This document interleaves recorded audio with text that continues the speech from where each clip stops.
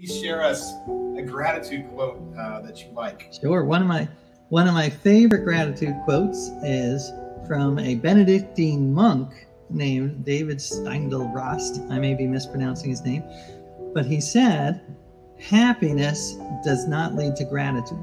Gratitude leads to happiness." And I love that because it just flips it on its head. But it's also so true that when you practice gratitude or even force yourself to be thankful and remind yourself, that's when you are able to turn your mood around. So yeah, you can't just wait to be happy for the gratitude to come. You've got to spark it yourself.